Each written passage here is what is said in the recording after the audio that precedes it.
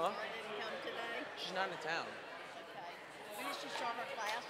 I want to go with her when she goes. New members class. Oh, I don't know. But she's in Disney right now. She's at, Okay. yeah. Yep. Y'all ready? Almost.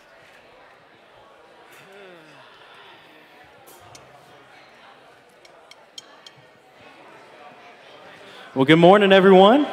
Glad you're here joining us for worship this morning. And that's what we're here to do, right?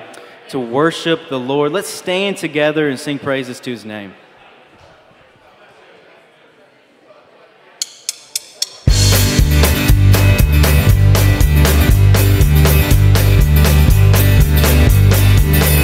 I heard an old story, how a Savior came from glory, and how he gave his life on Calvary to save a wretch like me. I heard about his groaning, of his precious blood doth sold me. Then I repented of my sins and won the victory. Come on. Oh, victory in Jesus, my Savior forever. He sought me and bought me with his redeeming blood. He loved me ere I knew him, and all my love is to him. He plunged me to victory beneath the cleansing flood. I heard about his healing, of his cleansing power revealing, how he made the lame to walk again and caused the blind to see. And then I cried, dear Jesus, come and heal my broken spirit. And somehow Jesus came and brought to me the victory. Oh, victory in Jesus, my Savior forever. He sought me and bought me with his redeeming blood. He loved me ere I knew him, and all my love is to him. He plunged me to victory beneath the cleansing flood.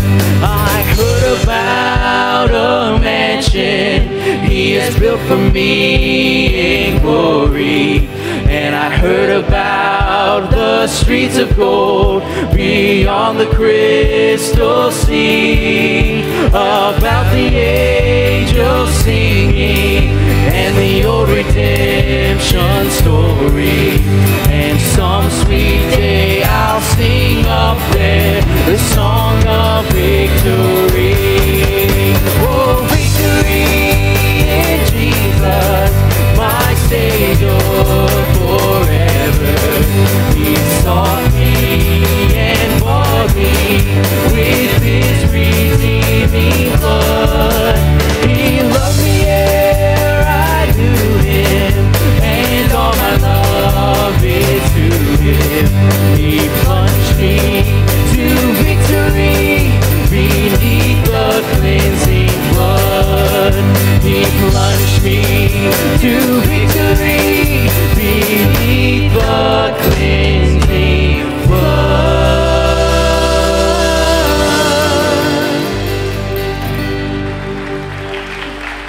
All right, amen. Y'all can be seated. I got some announcements I'm going to go over with y'all this morning. First of all, I'd like to welcome you to Hebron Baptist Church, where we exist to serve God, or to love God, love people, and make disciples. I got it, don't worry. All right, I got the mission statement. All right, I'll get yelled at. I'm just kidding. It's on the shirt. My wife's right there. All right, all I had to do was look. She had me set up correctly and everything, and I missed it. I got it, though. All right, don't worry. I'm Corey McKinney. I have the absolute honor to serve as associate pastor and student pastor here, and it's a joy to be up here. My family and I got to move up here permanently a few weeks ago. Had a great group of guys that came and helped us, some ladies who have poured into our home and helped us decorate and get everything set up and unpack the millions and millions of boxes that we've had to unpack. It's been unbelievable. So I just want to thank y'all first and foremost from me and my wife personally. Thank y'all so much for loving on our family so well and for helping us get here.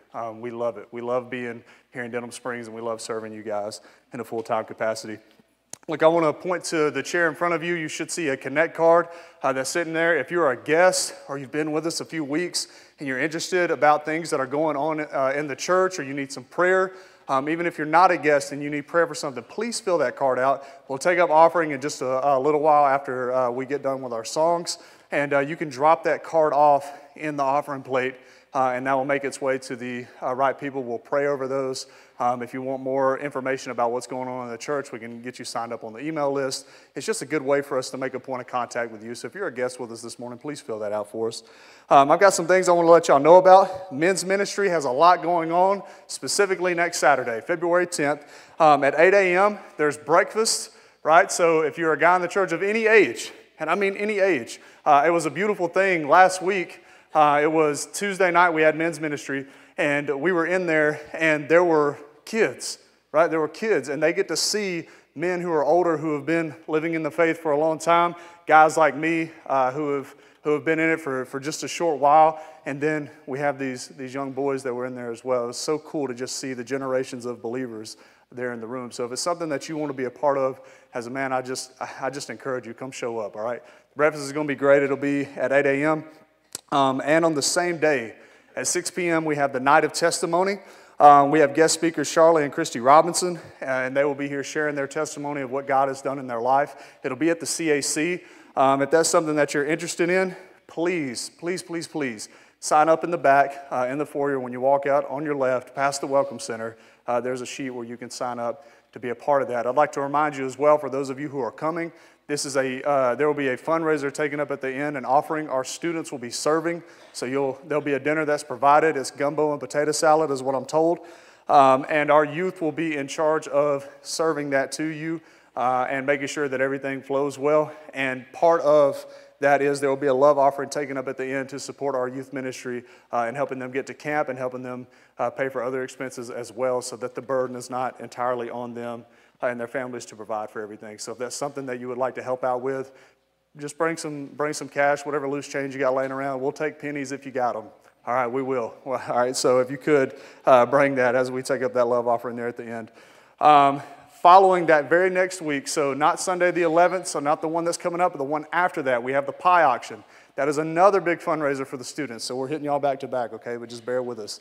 The pie auction is an incredible event. I got to be a part of it for the first time last year, and I absolutely loved it. All right, if it's something that you've never been a part of, please sign up and come. If you want to provide a pie to be auctioned off, you can sign up in the back as well in the same place for the Night of Testimony sign-ups. It's back there in the foyer. Please sign up. Bring as many as you want. There is no number limit, okay? If there's any extras left over, I just live right there, okay? I'll take them home. I'm not afraid. I'm not afraid. Women's ministry meets March 9th. If you want more info about how to join in the women's ministry or how to be a part of that, you can reach out to Miss Janice, and she'll give you some more info on that as well. We'll be doing a prayer walk through the neighborhoods on March 16th, so mark your calendars for that. We'll meet here at 9 a.m. for worship, and then from there, we will go out into various neighborhoods. There are multiple people who are going to be leading various groups into different neighborhoods to go and prayer walk, and this is all it's going to be. We're going to be walking through neighborhoods and knocking on doors, telling people who we are and asking how we can pray for them. And if it proceeds into a gospel conversation, then praise the Lord. But if not, then we are at least praying for our community and letting them know that not only do we exist, but we care for them. Right? We're going out to the masses. It's just a cool outreach opportunity. So if that's something that you're interested in, you want to be a part of, you won't be alone. Okay, there'll be a group that's going with you, right? We're not going to make you go up to the door by yourself. You'll have somebody with you if that's something that makes you nervous, right? And so it'll be a really, really cool opportunity to be able to do something that maybe you've never done before. So please come and be a part of that. Once we're done with that, right, we'll leave here after that worship service. We'll go and do that. We'll come back here and meet up for lunch. And then we'll just have a time to talk testimony. What happened? What did God show us? What did he do? Right? Did anybody give their life to the Lord? It'll be a really cool time to kind of reflect on the areas that we went to and what we were able to do and how we were able to pray for people. So I cannot emphasize this enough. March the 16th, it's the prayer walk for the neighborhoods. Please come be a part of that, okay? All right, let me pray for us, and we'll get back into worship. God, thank you so much for this morning, Lord. Thank you for everything that you are doing for us, God, and everything that you are doing for this community, this body of believers here at Hebron. Father, as we continue to honor you and worship, God, and sing your praises and about your glory, Lord, would you continue to fill our hearts with your word, Father, as we learn it through song, through your message from Brother Travis, God, and as we submit to you in prayer. Lord, if there's anything on our hearts tonight, God, or today, God, strongholds in our lives that need to be submitted before you, Father, sin that needs to be repented of, Lord, would you stir us in affection towards you to come and do that. God, we love you and we praise you. We ask all these things in Jesus' name. Amen. Amen. Would you stand as we continue in worship?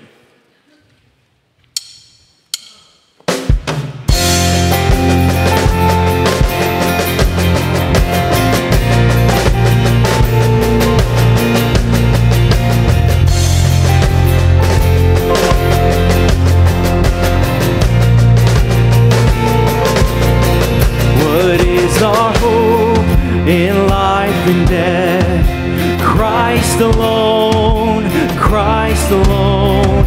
What is our only confidence? That our souls to him belong, who holds our days within his hand. What comes apart from his command, and what will keep us to the end? The love of Christ in which we stand. Oh, sing hallelujah, our hope springs eternal.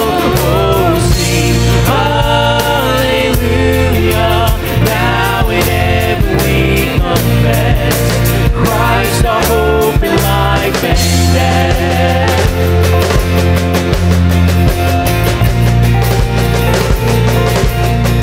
What truth can calm the troubled soul? God is good, God is good. Where is his grace and goodness known? In our great Redeemer's blood, who holds our faith when fears arise, who stands above the stormy trial, who sends the waves that bring us nigh unto the shore, the rock of the rise. Oh, sing hallelujah, our hope springs eternal. Oh, sing hallelujah, now and ever we confess, Christ our hope in life and death.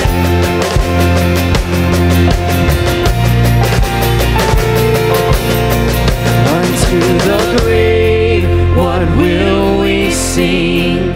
Christ he lives, Christ he lives, and what reward will heaven bring? Everlasting life with him, there we will rise to meet the Lord. Then sin and death will be destroyed, and we will feast in endless joy, when Christ is ours forevermore. Oh, sing hallelujah, our hope springs eternal.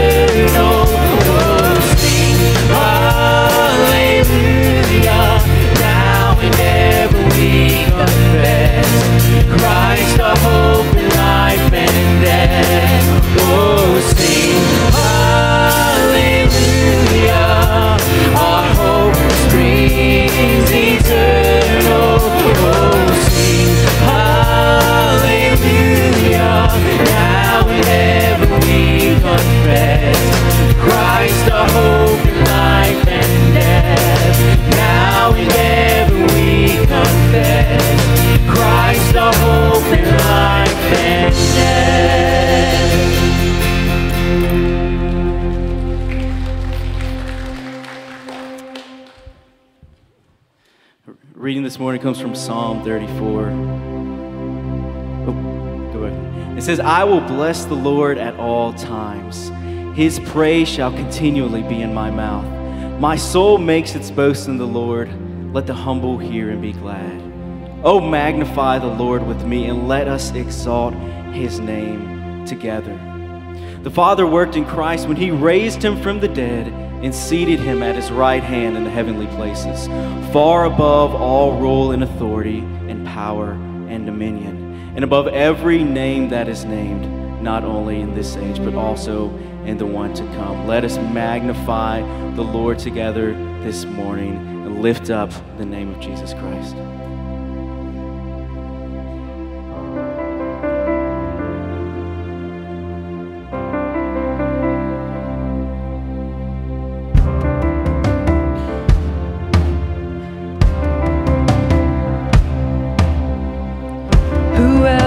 Rocks cry out to worship, whose glory taught the stars to shine. Perhaps creation longs to have the words to sing, but this joy is mine. With 1,000 hallelujahs, we magnify your name. You alone deserve the glory, the honor, and the praise. Lord Jesus, this song is forever yours. 1,000 hallelujahs and 1,000 more.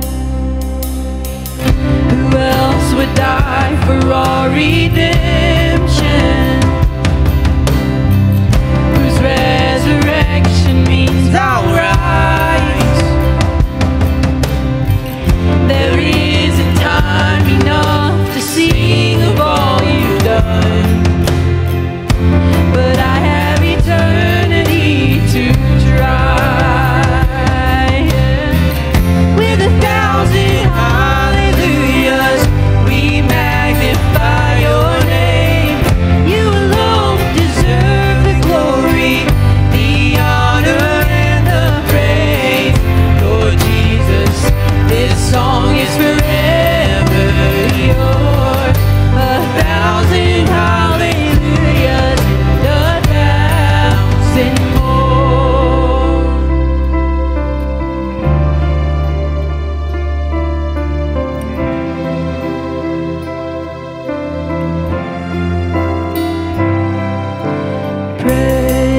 Praise to the Lord, to the Lamb, to the King of heaven. Praise, for he rose, now he reigns. We will sing forever. Praise to the Lord, to the Lamb, to the King of heaven. Praise, for he rose, now he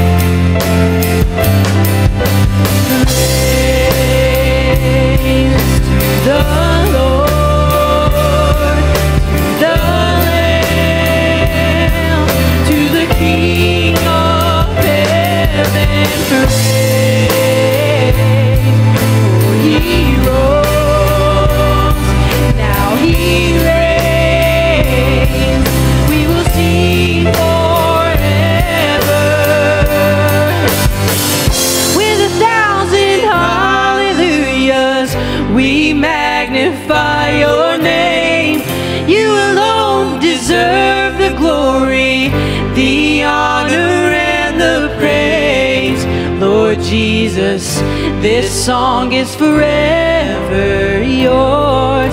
1,000 hallelujahs and 1,000 more.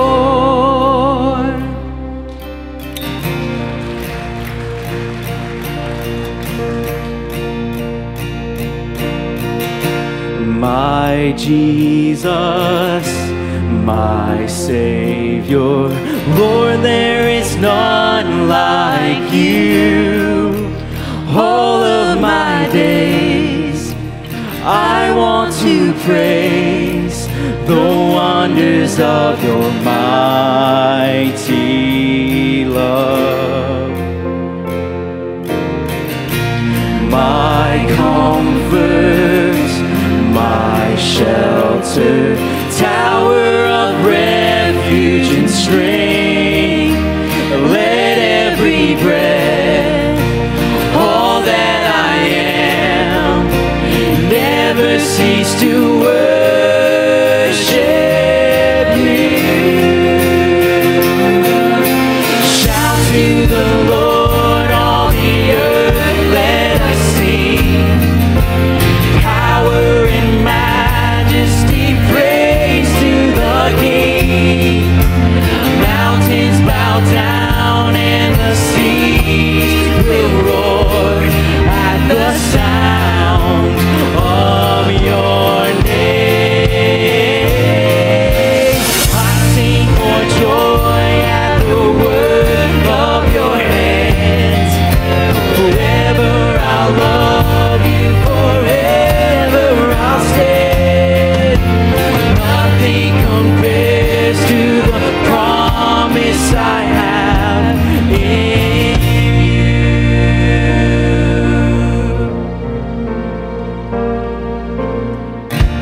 My Jesus, my Savior, Lord, there is none like you. All of my days I want to praise the wonders of your mighty love. My comfort, my shelter, tower of refuge and strength, let every breath, all that I am, never cease to worship you. Shout to the Lord, all the earth, let us sing. Power and majesty, praise to the King. Mountains bow down and the seas will roar at the sound of your name. I shout for joy at the work of your hands. Forever I'll love you, forever I'll stand. Nothing compares to the promise I have. Nothing compares to the promise I have. Nothing compares to the promise I have in you.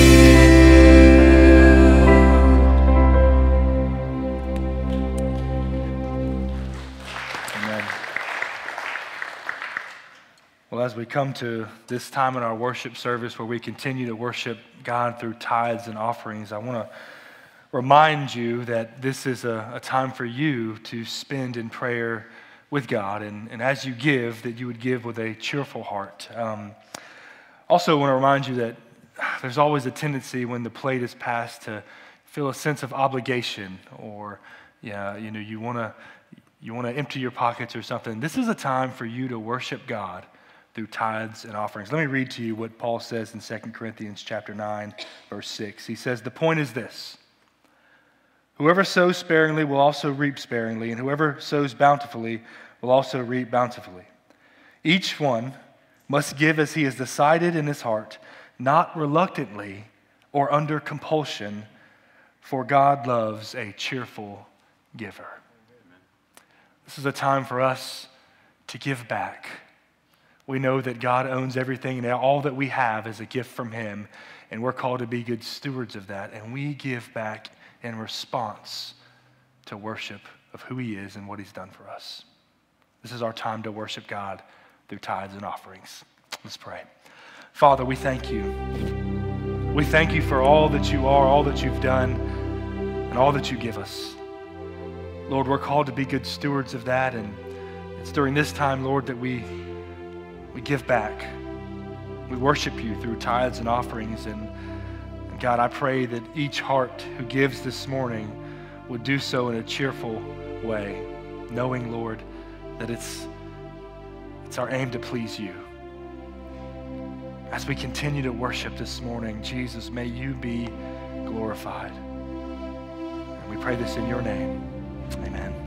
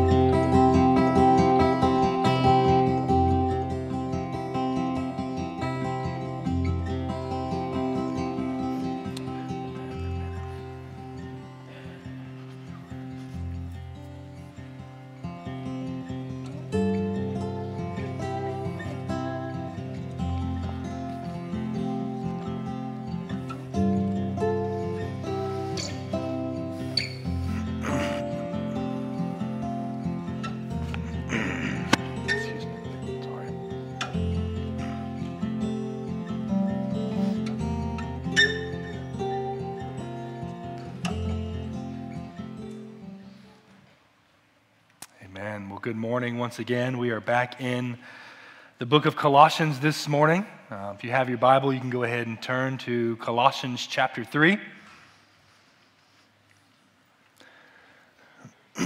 Give you a recap. We've picking back up Colossians today, but it's been a couple of months since we've been in the book of Colossians. We took a break during Christmas to walk through some Christmas stories, and then in January we had an emphasis on prayer.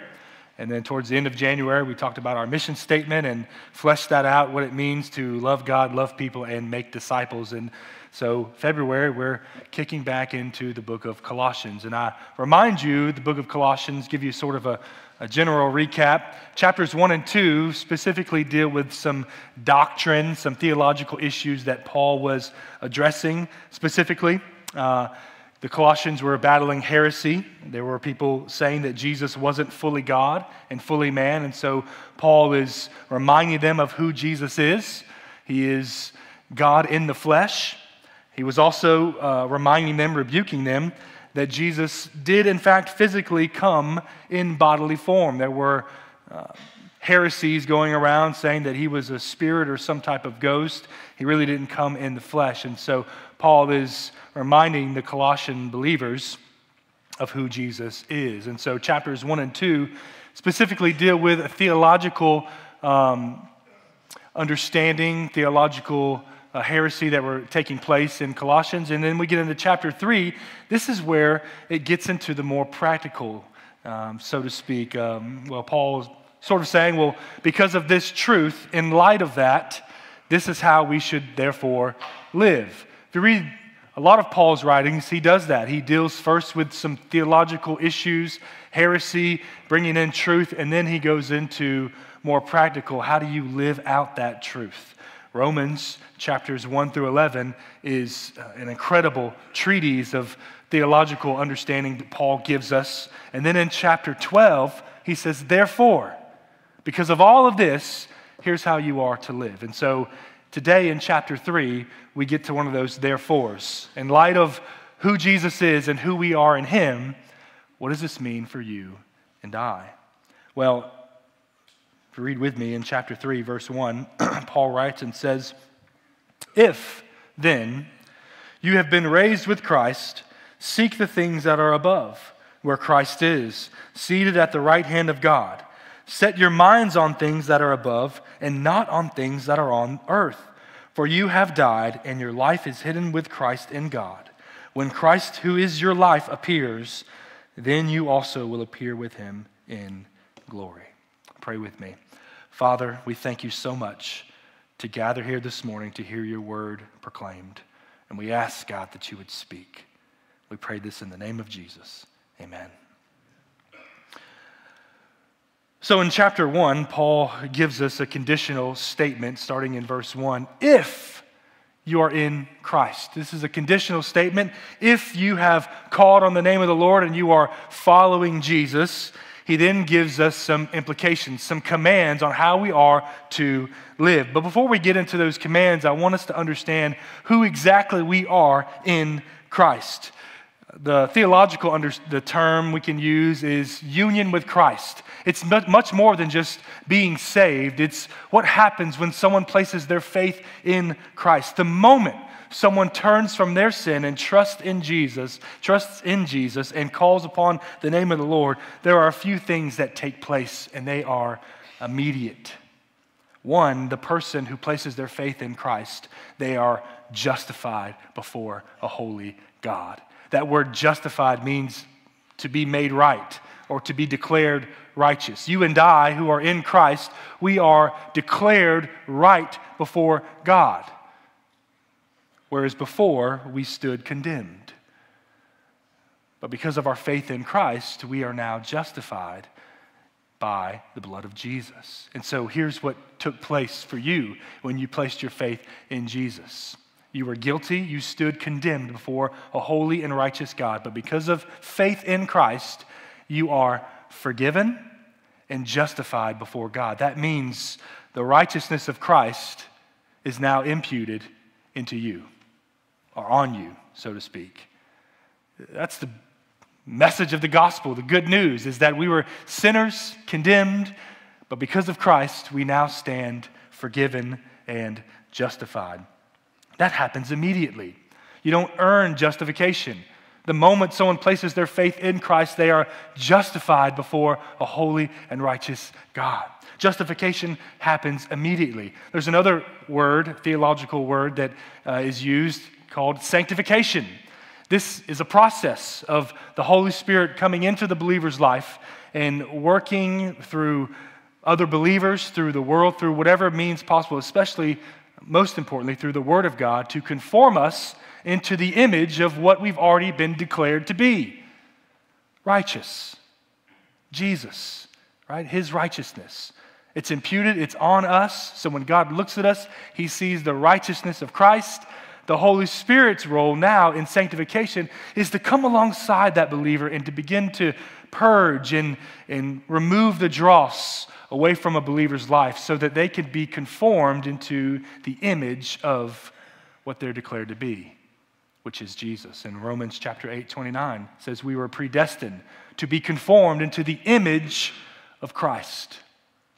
That's a process. In fact, it's a lifelong process. You and I do not attain to this, the end goal of becoming righteous like this. Now, before God, we are declared righteous, but the Holy Spirit comes along in our lives to conform us into this image. That's a lifelong process. It's a learning process.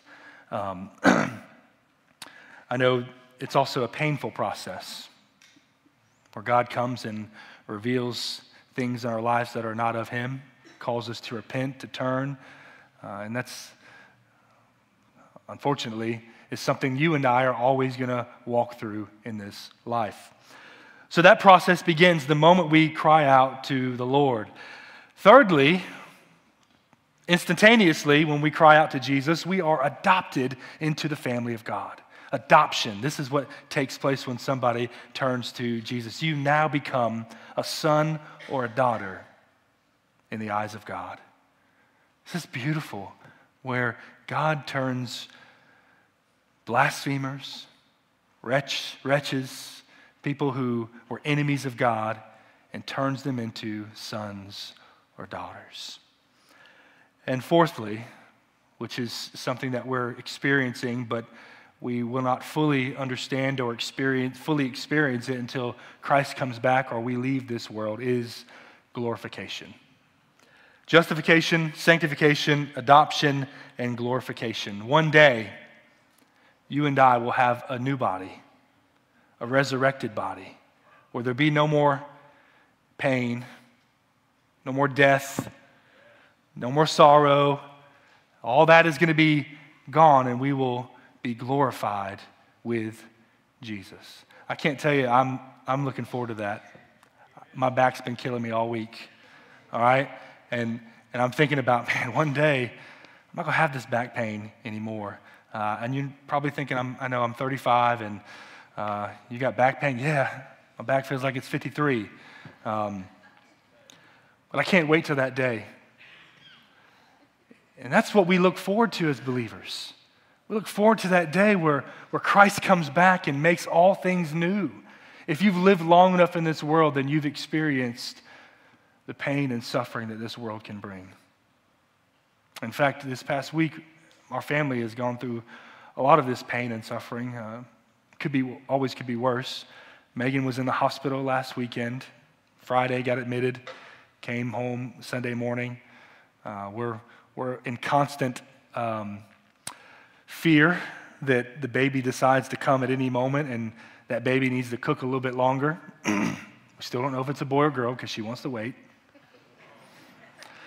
I am too. That's okay. And then Monday night, Sadie Ruth had a seizure. We've been battling with insurance and Walgreens on trying to get her medicine, so she went a week without her medicine, and the day before she was getting her medicine, she had a seizure. I knew that was going to happen. For some reason, I just knew that it was going to happen, and I tell you, God's goodness, even in that moment. That Monday night, I was planning to go to a soccer game in Dutchtown for the district championship, and I just felt like I needed to stay home. I was going to New Orleans, planning to go to New Orleans that Tuesday to meet with a professor about some things, and I decided to stay home, cook dinner, and just hang out with the family, and Sadie Ruth was getting ready for bed, and she was on the ground. We were looking at baby pictures of me, and we're just amazed how much Jonathan and I look alike. And then I picked her up, rolled her on the bed to wrestle with her, and she seized up and went into a seizure. I'll be honest with you, I've never seen one like this, but it was a normal one. She turned purple. I thought she was going to die. I panicked. Megan didn't. Usually one of us panics and the other one is like calm, cool, collected in that moment, like, hey, go do this, go do that. I was panicking, and I was praying the whole time, Jesus, please heal her right now. In the name of Jesus, heal her. I was praying and trying to hold it all together, and when they left, went to the hospital, as soon as the door shut, I fell on my knees and I wept like a baby. Wept. And the thought of, that's the worst fear for a parent, is it not? The thought of that happening just broke me, and I began to cry out to the Lord, Jesus, where are you? I know you're here, but I need you. I need you right now in this moment. And as gathered some things, a friend came over and watched Jonathan was sleeping. As I was driving to the hospital, it was like the Lord just spoke ever so softly to me and reminded me of his goodness even in the darkness. He said, Travis, you were home for a reason. It happened in your arms. Not while she was walking, not when she was in the bathtub, God forbid. None of that. It was the perfect scenario for that to happen was right in my arms for me to hold on to her and give her the space she needed to have that. In fact, when we reflect on all of the dark times in our lives, God has been faithful every single time, reminding us that he is with us, even in the darkness. But brothers and sisters, listen to me, there is coming a day when that will no longer be a thing. There's coming a day where there is no more miscarriages. There is no more cancer. There's no more death. There's no more dying. There's coming a day where you and I will be with God, and he will be with us forever. Forever.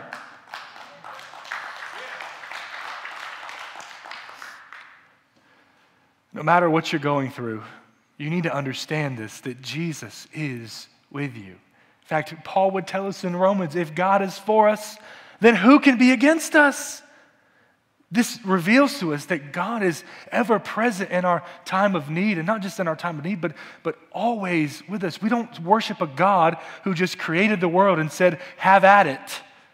Let's see what happens. He is intimately involved in all of our lives, and he is calling us to walk with him. And even in the darkness, he shouts and reminds us of his goodness. Even in the darkness, he reminds us that he loves us and he cares for us. In fact, 1 Peter 5:7, Peter calls believers to cast your anxieties, your burdens to the Lord because he cares for you. This is the God that we serve, and this is the Christ that we're united to by faith. That's who you and I are in Jesus. We're sons and daughters. We're beloved by the Father. That's what Paul is getting at. He says, if you are in Christ, if you have called on the name of the Lord, you are justified before a holy God, declared righteous.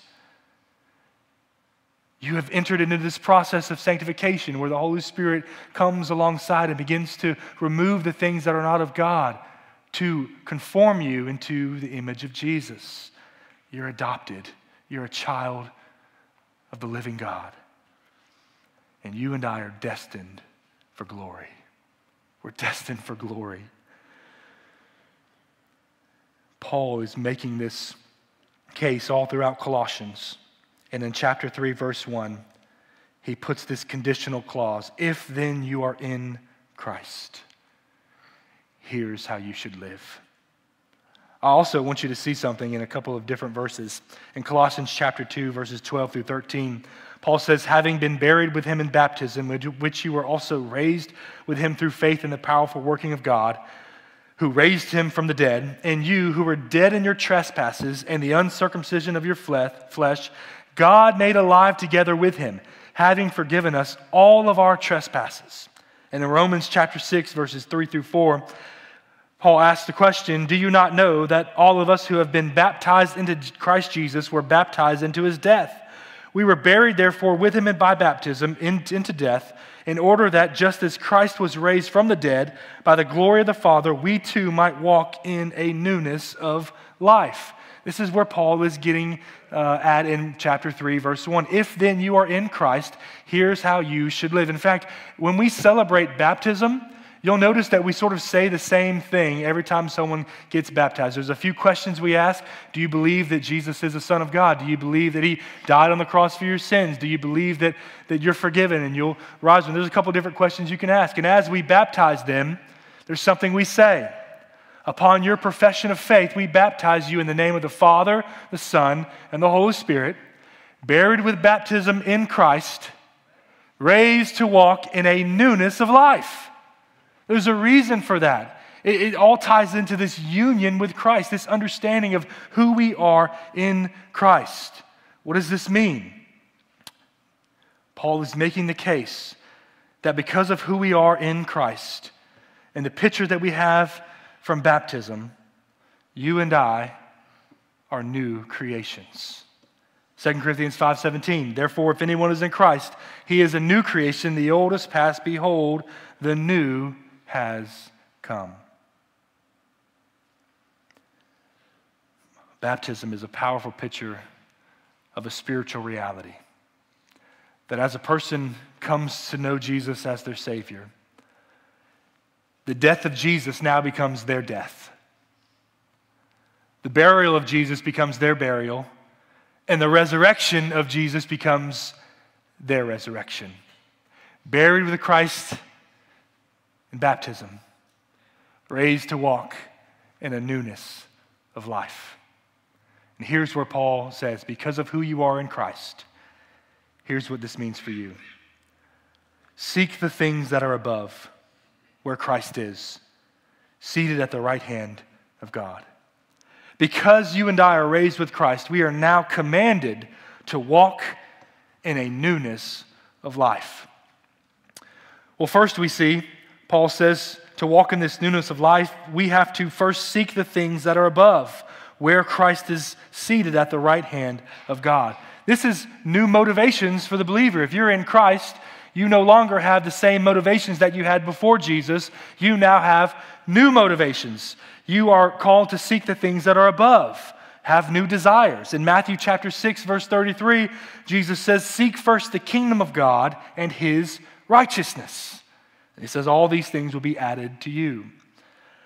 The Christian now is given a desire for Jesus and a new motivation for life. Well, what's this motivation? Simply to please the Father. Have you ever asked the question or been asked the question, why do you do what you do? Well, before Christ, we did what was right in our eyes. We had our own ambitions and we lived for our own pleasure.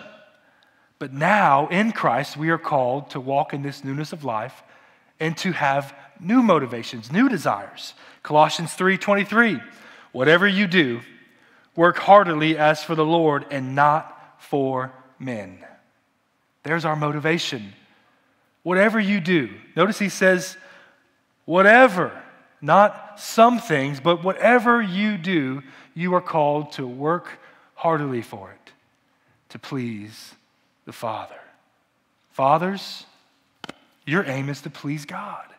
Husbands, to please God. Mothers, wives, to please God. And you say, well, even in my job? Yes, even in your workplace, stay-at-home mother, your job is to please God in all that you do. Wherever you work, a teacher, a coach, your job is to please God. When I coach sports, I reminded my students that we're called to play for a higher purpose. It's not just playing a sport for the sake of playing a sport. We're called to play to the glory of God. And whatever you do in all things, do unto the glory of God. Brothers and sisters, that's new motivations. It's no longer to please ourselves, but to please our heavenly Father.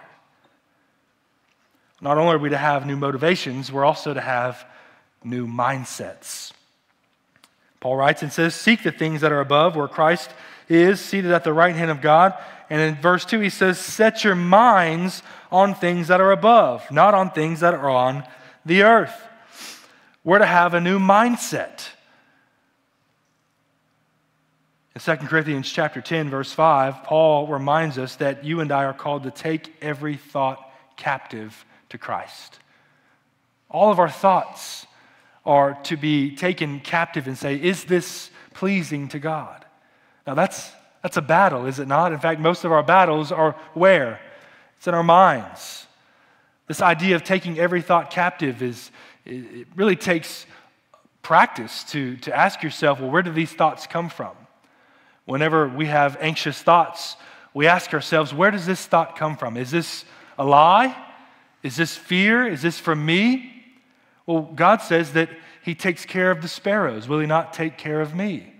Well, God says that do not worry about tomorrow, for tomorrow has enough to worry about itself. Do I have that mindset? Do I take that thought captive and say, no, even though I'm fearful for what may come, God says, don't worry, but leave it to him.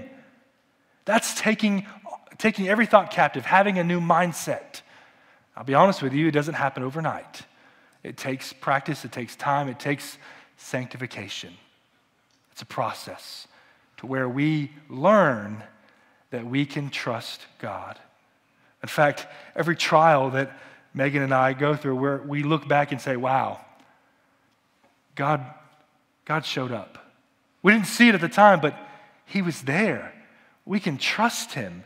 We can come to him with our worries and our doubts and our fears, and he hears us and he takes care of us. Even if it doesn't pan out the way we think it should, we know that he still hears and loves us. Philippians chapter 4, verse 8, Paul says, finally, brothers, whatever is true, whatever is honorable, whatever is just, whatever is pure, whatever is lovely, whatever is commendable, if there is any excellence, if there is anything worthy of praise, think about these things. It's hard to think about these things sometimes when all you can think about is the what ifs. Anybody else been there before? What if? And usually we typically pick the worst possible scenario. It's not the second worst possible. It's usually the worst possible scenario, right? That could, in a perfect storm, everything is going to align the proper way, and it's going to be the worst situation, the worst scenario that you could ever conjure up, and that's usually what we go to. But for the believer, our mindset comes in and says, even though I feel like this, even though my thoughts are drifting to this, I'm going to come back to the Word of God and say, well, wait a minute, if God is for us, then who can be against us? Well, wait a minute, if God took care of Abraham and Moses, took care of all these other people in Scripture and provided for them and protected them, and if God so clothes the grass today, if he takes care of the sparrows, will he not much more take care of us? This is what you and I desperately need, is to have a biblical understanding, a biblical worldview with the lens of Scripture on our minds constantly, filtering everything that we go through, everything that we think, saying, well, wait a minute, is this of God? Is this of me? Or is this of the enemy? We know that there is only one who is true. There's only one who is right. You and I have to train our minds and our hearts to even put our own thoughts aside and say, I'm trusting God's promises despite what I feel. I've shared this story before, but it's fitting this morning. When I became a believer in Christ, I suffered with anxiety for 7 years. I still have some anxiety here and there, but for 7 years, I had intense anxiety. I tried to get medicine. It didn't work. It made it worse. And it was like the Lord wanted me to go through this. That's hard to explain, but it was like the Lord was teaching me, sort of like his thorn to Paul, teaching me to trust in him. And so for 7 years, I had this crippling anxiety. I couldn't even go into restaurants, and my heart would start beating out of my chest, and I would have these fearful thoughts and just thoughts of damnation, like I was being condemned. And as the years went on, the anxiety began to wane. I was learning to trust God more and more. And then almost 7 years to the day that I was saved, I woke up in the middle of the night, heart beating out of my chest, sweat, heat flashes down my side, full-on anxiety attack, and a voice saying, it's over. You're going to hell. I can't explain it. I can't explain it to you, but it's what happened. And I'm sitting on the edge of the bed, trying to breathe and heart beating out of my chest, and I feel like it's coming to the end. And I remember Megan woke up, and she's like, what's wrong? And I'm just like telling her what's happening. I can't calm down. I'm trying to do the breathing exercise, all of that. And this voice is coming on saying, it's over, you're dead, you're going to hell, it's over, you're condemned. I've been a youth pastor preaching the gospel that Jesus can save, and that once saved, always saved, all these things. You think that I have some assurance, right? No, in the moment The feelings were so real. I felt as if hell was opening up and I was falling in it right then. And all I knew to do was open my Bible. I opened it to Romans chapter 10, where Paul says, if you confess with your mouth that Jesus is Lord and believe in your heart that God raised him from the dead, you will be saved. For everyone who calls on the name of the Lord will be saved. I read that passage out loud, and I said, God, I know what I'm feeling. I know what these thoughts are telling me, but this is what your word says, and this is what I'm trusting. If I'm going to perish, I'm going to perish holding on to your word, which is an oxymoron. And almost immediately after I prayed that, this overwhelming peace came upon me. And I was angry. I said, God, you could have taught me that in a year, not 7. But God revealed something to me in that moment. He's saying, Travis, I was teaching you to trust me. I was teaching you to trust me. And brothers and sisters, I can't tell you how many times I've been able to sit with people and say, I know what you're going through, but listen to what God says. Who are you going to trust? Your thoughts or his word? And this is what you and I are called to do, is to train our minds to trust in the word of God despite all of that going on around us. Despite even our own feelings and our own thoughts, we're to take God's word as supremacy and say, no, I know what I'm thinking, I know what I'm feeling, but this is what the word of God says, and this is what I'm standing on. And what you'll find, here's what you'll find. God is faithful, and his word is true. God is faithful, and his word is true. This is what you and I are called to do, to trust in him, to have these new motivations, to be heavenly minded in all things. Now, I want to address something. There is a saying, and this is, I'm kind of going on a purposeful trail here, or rabbit trail. This is a purposeful rabbit trail. I get on those a lot. But this is a purposeful one. I want to talk about this saying. You ever heard the saying, he's so heavenly minded, he's no earthly good? Anybody ever heard that before? Wow, I'm the only person? Okay. Well, you might hear it one day, so I'm just going to address it anyways. It's a lie. It's a lie. You're so heavenly minded, you're no earthly good. In fact, Oliver Holmes is the one that coined that. But I'm going to have to, and forgive me, I'm going to call out the great Johnny Cash here in 1977. He wrote a song called You're No Earthly Good is the song title. And it goes, you're shining your light and shine it you should, but you're so heavenly minded, you're no earthly good. I love Johnny Cash, but he's wrong on this. I get the understanding, right? There's people who are so, spiritual that when it comes to practical things on earth, they just don't get it. They over-spiritualize everything. That's not what Paul is getting at for us to be heavenly minded at all. In fact, let me read to you what one commentator says. Being heavenly minded does not result in isolating oneself from the world, think of monks, ignoring contemporary issues, or declining to be involved. Just the opposite.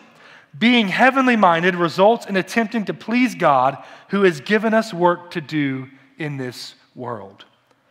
What does that mean for you and I? It means that as we go to our workplaces, as we go to school, as we go to serve our families, we're to be heavenly minded. We're to have heavenly motivations and a heavenly mindset in all that we do. C.S. Lewis says this, if you read history, you will find that Christians who did the most for the present world were just those who thought most of the next. I think about in 1785, William Wilberforce had a spiritual conversion and decided that he wanted to leave Parliament and take the life of a minister. He met with a pastor by the name of John Newton. You might be familiar with the name John Newton. He wrote the hymn, Amazing Grace. It's also, he pastored the church that we got to visit in London. And as we closed out our tour of these great preachers, we all gathered together and sung the first line of Amazing Grace in this historic church that John Newton pastored. William Wilberforce met with John Newton and said, hey, what should I do? And Newton convinced him to stay in Parliament for the glory of God. Newton, who himself was a former slave ship captain, recounted not just to Wilberforce but also to a task force the horrors of the slave trade. And in 1807, because of William Wilberforce's push, the British Parliament made it illegal for British ships to transport slaves and for British colonies to import them. And in 1838, slavery would be abolished completely. Do you think what would have happened if William Wilberforce decided to say, hey, you know what? I'm getting spiritual here. I'm going to become a minister. No, he continued where he was at, being heavenly minded, and he made an impact in this world that is continuing to be talked about today. If we had enough time, we could speak about all the Christian men and women who are so heavenly minded and how they changed and impacted this world for the better. Men like George Mueller, who was known for his dependence upon God. Let me read you this article about George Mueller.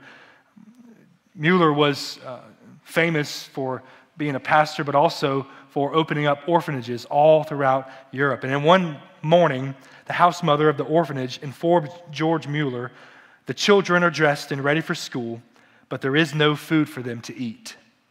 George asked her to take the 300 children into the dining room and have them sit at the tables. He thanked God for the food and waited. George knew God would provide food for the children, as he always did. Within minutes, a baker knocked on the door. Mr. Mueller, he said, last night I couldn't sleep. Somehow I knew that you would need bread this morning. I got up and baked 3 batches for you. I will bring them in. Soon there was another knock at the door. It was the milkman. His cart had broken down in front of the orphanage, and the milk would spoil by the time the wheel was fixed. So he asked George if they could use some free milk.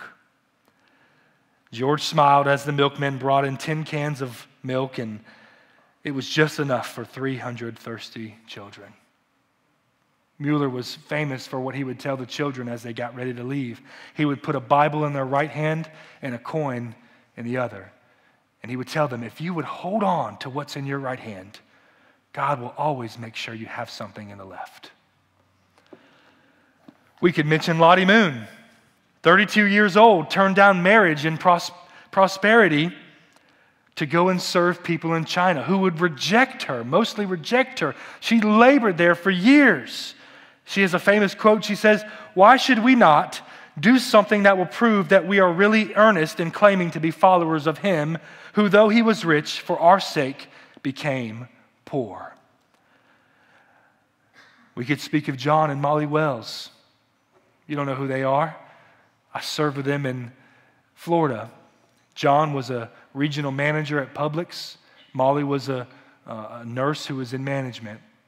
And both of them felt the call to leave everything. 4 children who were mostly grown at the time, to leave everything and move to serve the people of Mangochi and Malawi, Africa. People thought they were crazy. People still think they're crazy to give up the comforts and the things that we hold on dearly here to go and serve those less fortunate. But you know what all these people have in common? They were all heavenly minded. They thought more about the world that is coming than the world here. And because of that, it motivated them, gave them a new mindset to make a difference here in this world. What would that look like in your life? What would it look like if you took seriously your relationship with God and this understanding that you have a new motivation, a new mindset? How would that change your family? How would that change your workplace? How would that change how you lived your life?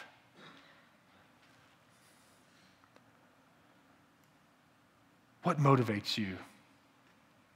What occupies your thoughts? Let me tell you this, because of our faith in Jesus, because we are united to him, this means that our old self has died and the new self now lives for him who died for us.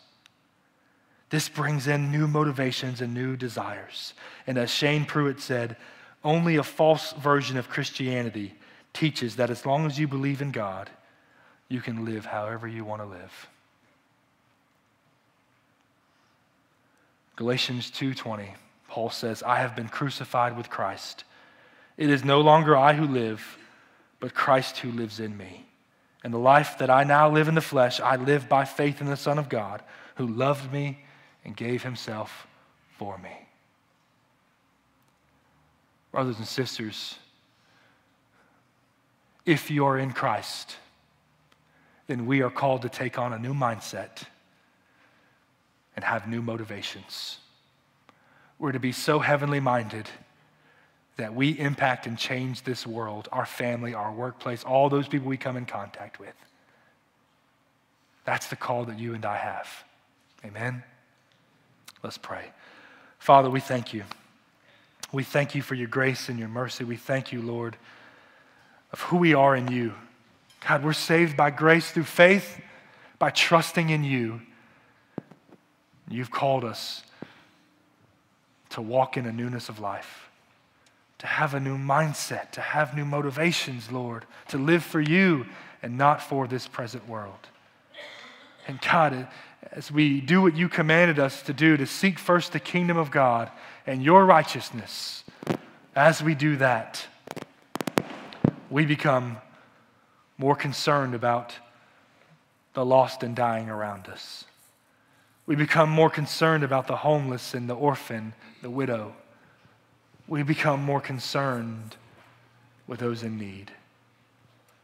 Father, my prayer for us this morning is that you would strip away our pride. God, and if it means taking away our comfort so that we can see you clearly, do it. Help us understand who we are and what it means for us to walk in this newness of life. We pray this in the mighty name of Jesus. Amen. Well, as you stand with us to continue to worship, invitation for you this morning is simply this. If you don't know Christ, you've never called on his name, today's the day of salvation, that you would come and place your faith in him. You can come. I'd love to talk with you about what that means to follow Jesus and trust in him. If you need prayer, I'd love to pray for you. Maybe some of you this morning have been pursuing something other than the kingdom of God. Maybe your ambitions have been your own ambitions. You've placed you first. And you need to repent. You need to move Jesus to the throne of your heart and remove whatever's occupying the throne in your heart this morning. I encourage you to do that. I'd love to pray with you, talk with you about what that means this morning. Let's worship.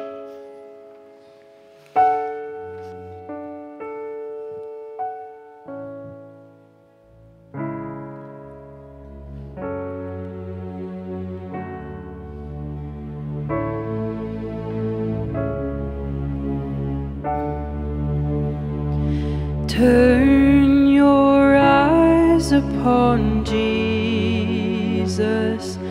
Look full in his wonderful face, and the things of earth will grow strangely dim in the light of his glory and grace.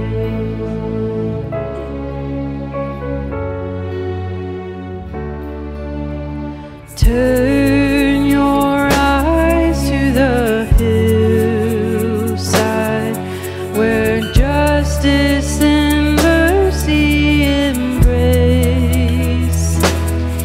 There the Son of God gave his life for us, and our measureless debt was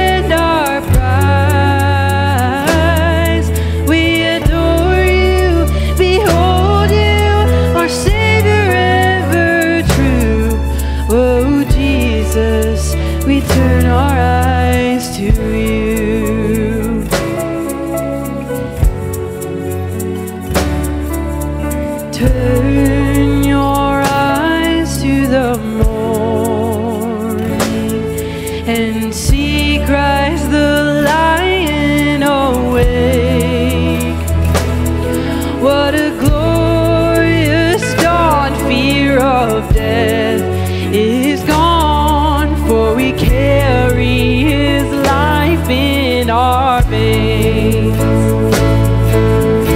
Jesus, to you we lift our eyes. Jesus, our glory and our prize. We adore you, behold you, our Savior ever true. Oh Jesus, we turn our eyes to you.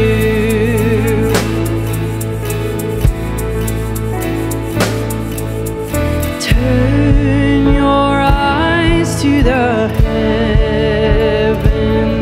Our King will return for his own.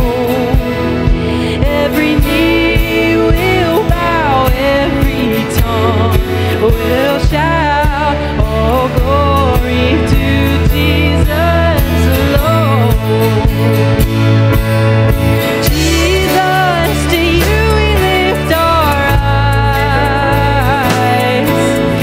Jesus, our glory and our prize.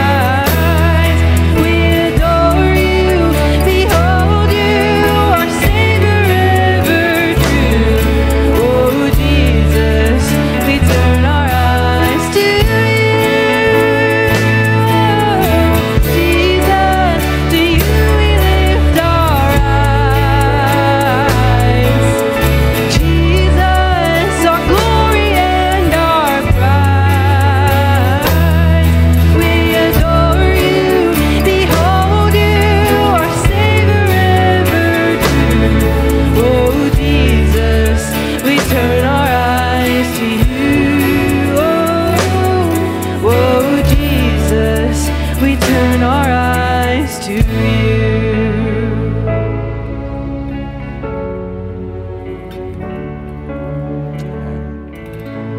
Amen. Be seated for just a moment. Amen. I want to encourage you with this last thought. God loves us so much that he is not willing to let us be where we are. Spiritually, he loves us so much, desires us to be conformed into his image, that he would send trials. He would send joy. He would send all these things to conform us after his image. This is a beautiful picture of what God wants to do in every single one of our lives, is to conform us after the image of the Son. This is a process. This is slow. This takes time. This is just being consistent as God continues to work in and through us. But God loves us so much that he is not willing to let us just be who we are. He wants to change us and mold us after his image for his glory. Amen? I encourage you to dig in this journey. Dig in and allow God to do his work in and through you. All right. Corey's going to pray for us, and then we'll be dismissed. Let's go to the Lord in prayer. Father God, we thank you so much for this morning, Lord. We thank you for what you have done for us through the work of Jesus Christ on the cross, God. For those who have placed their faith in him, Lord, we have been justified, God. And as we live this life, you are sanctifying us. You have adopted us as sons and daughters, Father. And one day we will know what glorified means, God, that we will be with you for eternity, Lord. And like you say in Revelation, God, you'll wipe away every tear from our eyes. There will be no more pain. There will be no more death. There will be nothing more but just you and love and heavenly peace. Father, as we seek that this morning in our lives, God, as we go out into a world that doesn't know that, God, that doesn't know the great joy that is found in your word, Lord, and in relationship with you, God, may you light a fire in our hearts to share your word with those around us who so desperately need us. God, as we walk into the darkness, allow us to be beacons of hope. We ask all these things in Jesus' holy and precious name. Amen. Great job, man. And your sin just as good as when I met you. Your sin